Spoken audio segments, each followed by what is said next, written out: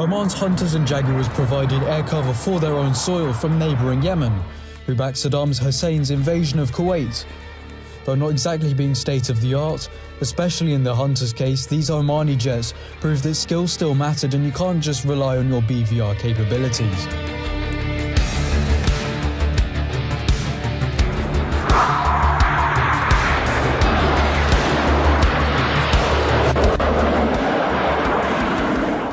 Oman's hunter fleet was pretty unorganised to say the least.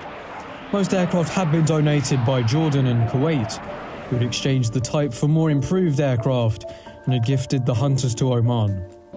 Receiving roughly 40-odd hunters, most of them would be providing parts to keep only around 15 to 16 airworthy. Various variants of the Hunter were operated, which were the FGA-73A and B fighter bomber variants and the T-66B and T-67 two-seater trainers.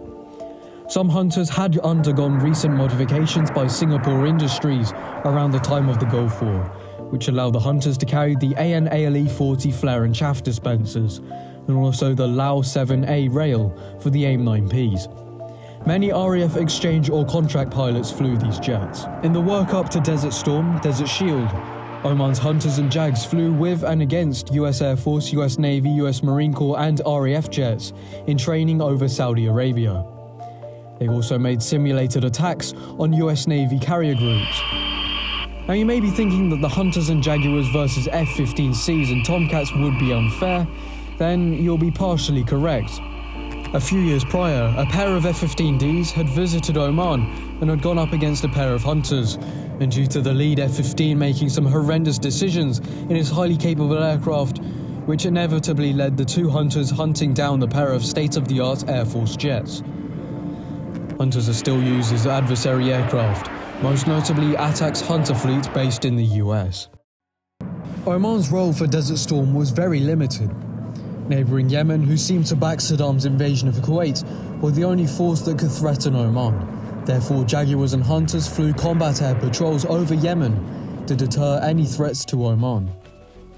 The Omani jets also flew coastal patrol and maritime recce missions. However, it is still uncertain as to whether they saw zero action at all. Oman retired their Hunters in November 1993. Omani Jaguars have some pretty wicked footage. You can see them ripping up the desert in these videos. The Omanis operated the Jaguar S and B, the export variants for Oman. The second delivery of the Jaguar Bs came with fixed refueling probes in the nose. All Omani Jags were finally retired on August 6, 2014, leaving India as the sole operator of the type. If you like Jaguars, you should watch this video on French Jaguars in Operation Daguerre.